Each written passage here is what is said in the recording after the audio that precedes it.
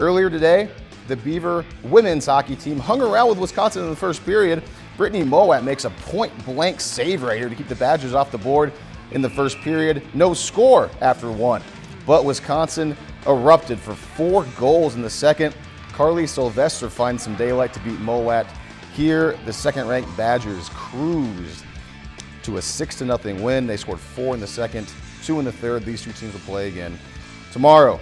If you've enjoyed this segment of Lakeland News, please consider making a tax-deductible contribution to Lakeland Public Television.